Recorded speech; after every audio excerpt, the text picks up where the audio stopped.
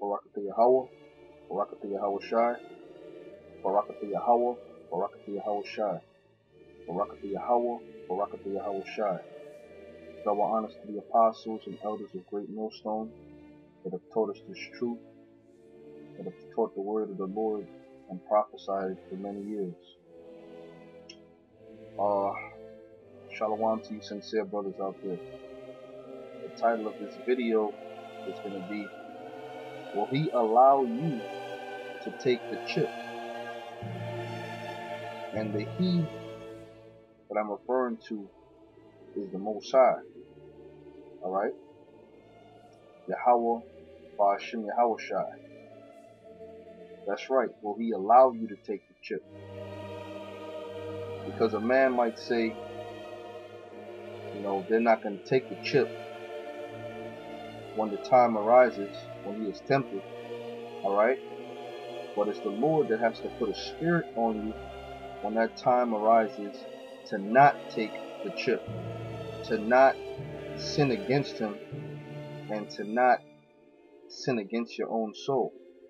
Whereas when you read in Revelations, the 13th chapter and the 14th chapter, the consequences for receiving this chip. Alright?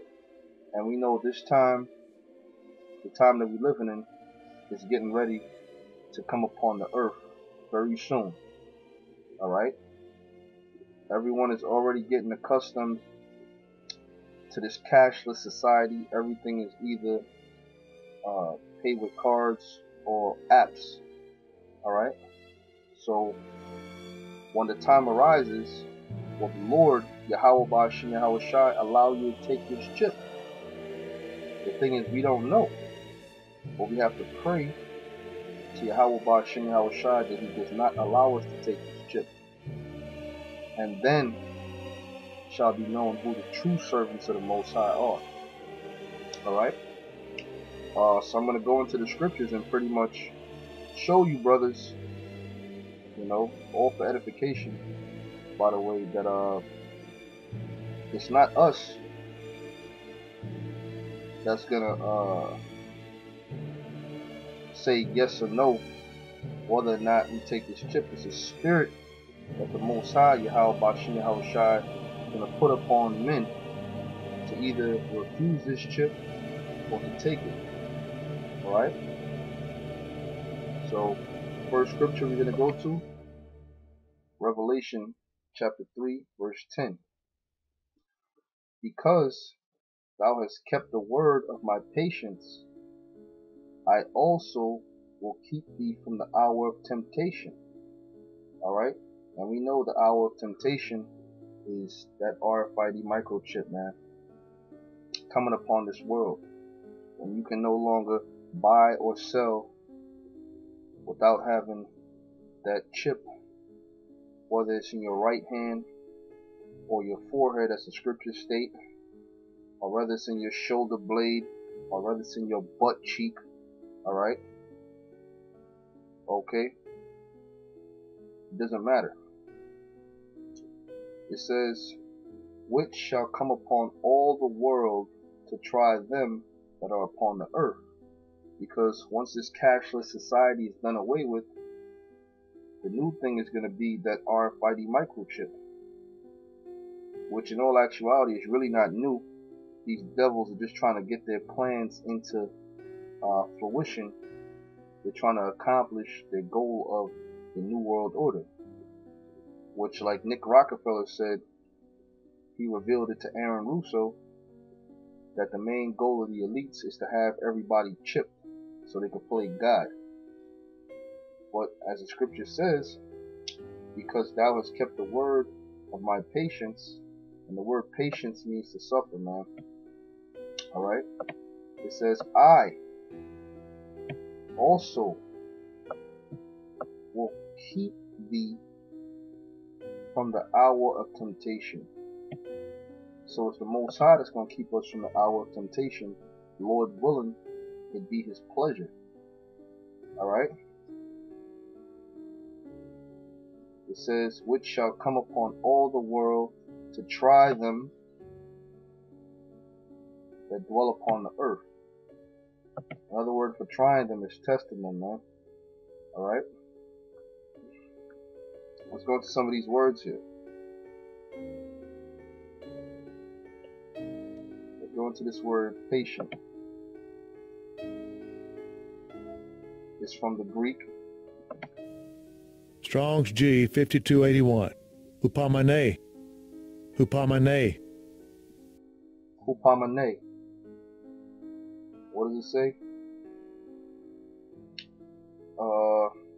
Steadfastness, consistency, endurance. It's a little lengthy. It says in the New Testament, it's characteristic of a man who is not, swerved from his deliberation. It's like a deliberate purpose and his loyalty to faith and piety by even the greatest trials and sufferings. Alright? Which, like I said, through the Spirit, the word patience means to suffer, man. It says patiently and steadfastly. A patient, steadfast, waiting for, a patient, enduring, sustaining perseverance. You know? And that's what we're doing through the Spirit, man. We're suffering temptations and things of that nature, but it's the Most High that's going to keep us back from taking the ultimate test, man. Taking the ultimate, temptation, from resisting the ultimate temptation, I should say, rather, which is that chip, which I'm just on Google. All I put in was RFID microchip, and all this popped up, man. You know, these images of the chip. So this thing here is common knowledge now, man. It's common knowledge. This is Psalms chapter 91, verse 11, which this whole chapter is dynamite. You know, this is like a go-to psalm. You know, this is Psalms 91 and 11. For he shall give his angels charge over thee to keep thee in all thy ways. You know, so when this temptation arises, if it be a heavenly Father's will and his pleasure, he's gonna give his angels charge over you, you know, to keep you in all thy ways. In other words, to not sin against Yahweh Ba'ashem Yahweh Shai. When you look up this word here, it says, for he shall give his angels, alright, Shalakia, charge over thee. Goes back to the Hebrew word shamar.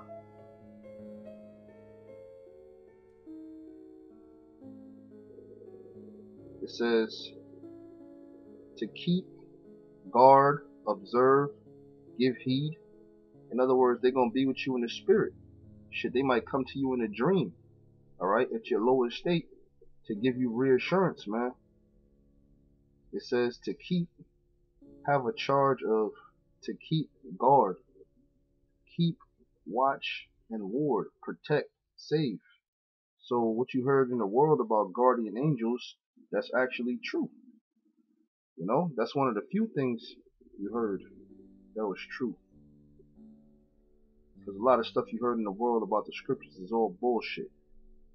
Like for instance, the Most High being all about love, but that's for a whole different lesson.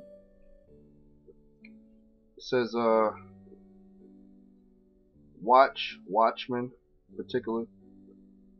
It says, to watch for, wait for, to watch, observe, to keep, retain, treasure up in memory. You know, and I don't have to read any more on that because you pretty much get the picture. Alright? So, when that time comes, if it be the Heavenly Father's will, he's going to give the angels charge over you to keep you in all thy ways, man.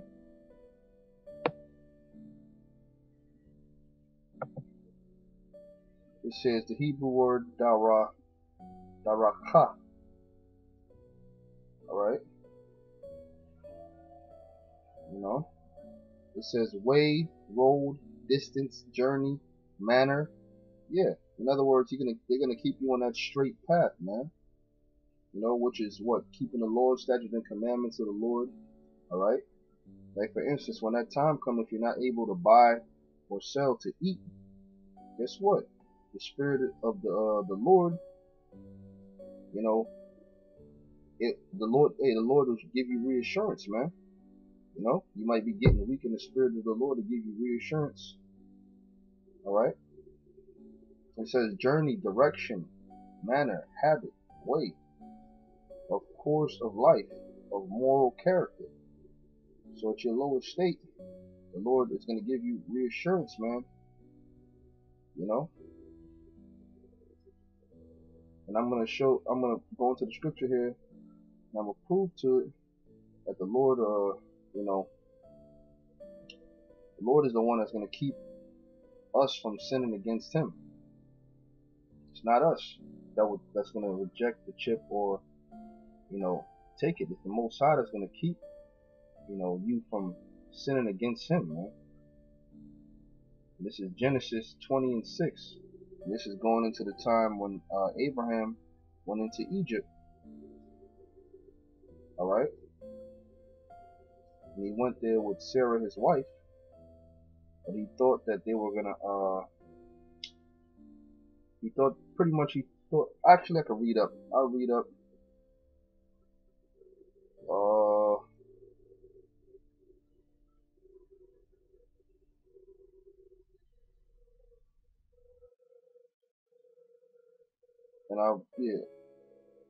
It says, and Abraham journeyed from thence towards the south country, and dwelt between Kadesh and Shur, and journeyed to Gerar. And Abraham said of Sarah his wife, she is my sister. And Abimelech king of Gerar, Salaki, it was Gerar, not Egypt, sent and took Sarah. It says, but the Most High came to Abimelech in a dream. Let me see what it says there. See the word there? Alahayim. Which really, that's talking about the angels. See? Ruler, judges, divine ones, angels, gods. God. That's not, ain't no damn goddess. It says godlike one. Which is talking about the angels, man. Alright? It says, but God, or the angels, or the angel rather, came to Abimelech in a dream by night, and said to him, behold, thou art but a dead man, for the woman which thou hast taken, for she is a man's wife. Going into the law. Alright? The law of what? Adultery. What's the penalty for adultery? Death. It says, but Abimelech had not come near her. Alright? In other words, he didn't sleep with the woman. He didn't, have sex with her. It says, and he said, Lord, why wilt thou slay also a righteous nation? Because Abimelech, he wasn't an Israelite. He wasn't of the chosen seed. First of all, we're dealing with the time of Abraham. Abraham is the first father of the promise. So Abimelech was not a Jake.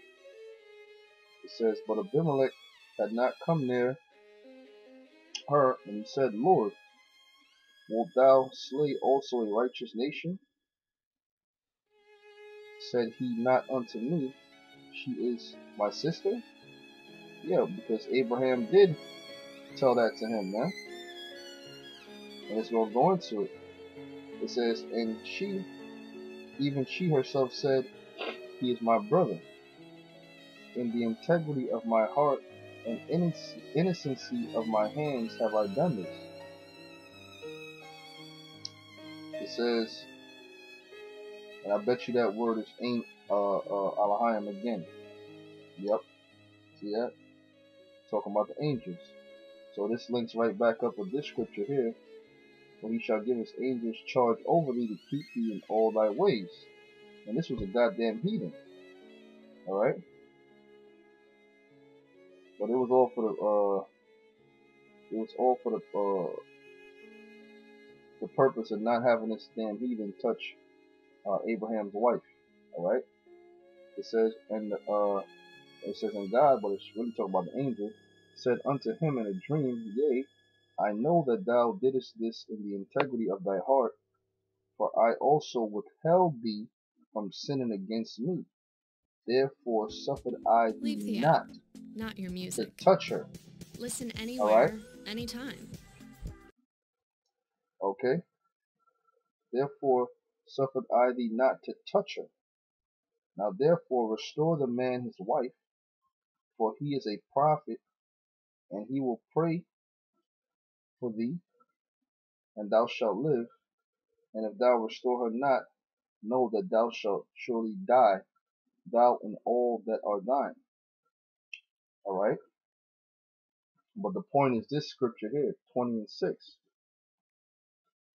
It says, and God said unto him in a dream, or the angel said unto him in a dream, Yea, I know that thou didst this in the integrity of thy heart, for I also withheld thee from sinning against me.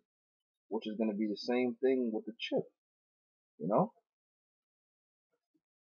They might say, listen, if you don't take this chip, you're gonna suffer by penalty death.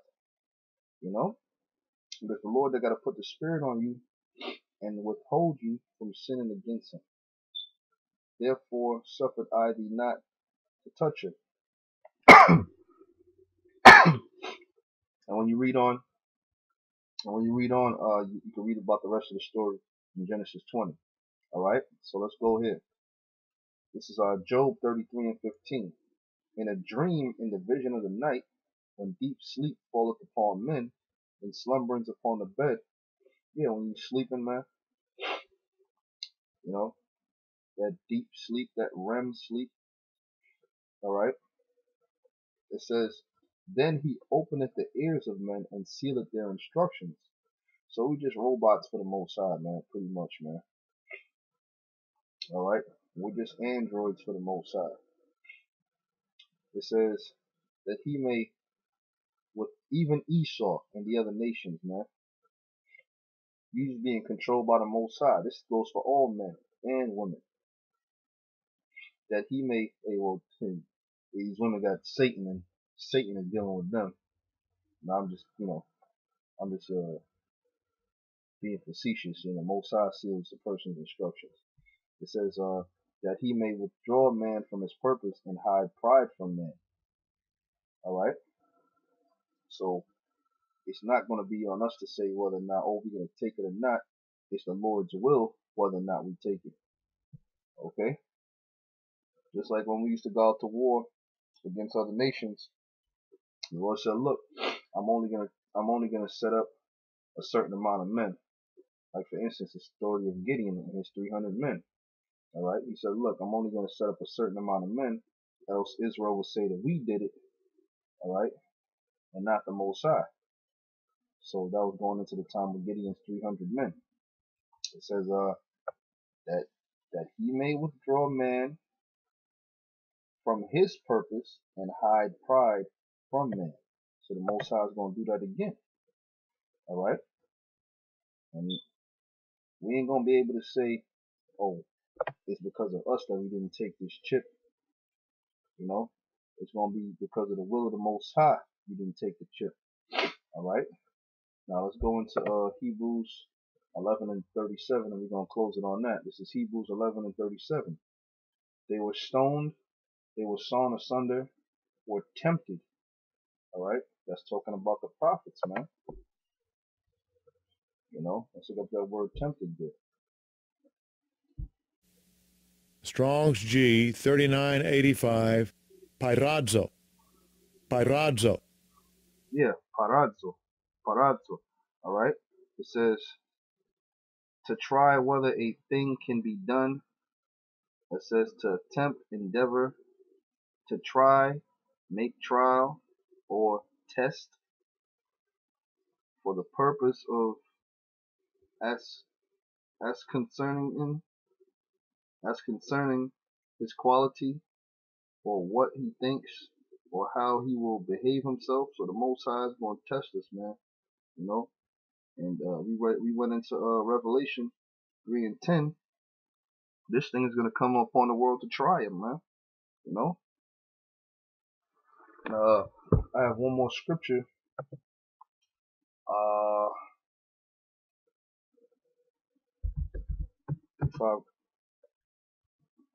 If I remember correctly, it's in the book of Job. Yeah, let's go ahead. This is Job 7 and 17, and the point is in 7 and 18. It says, what is man that thou shouldest magnify him, and that thou shouldest set thine heart upon him? So Job is pretty much saying man is such a low creature, or man is such a insignificant. Why should the Most High magnify man, or the Most High should set his heart upon man? Alright? It says, and that thou shouldest visit him every morning and try him every moment. You know? And with that word try, it's from the Hebrew word bachan. Bachan. It says to examine, try, prove, to examine. It says scrutinize, to test, to prove, try, of gold, persons, the heart, man of the Most High, to be tried, prove, to make a trial. And guess what? That's the time we coming into, man. That's the time we coming into. So let's go back to Hebrews.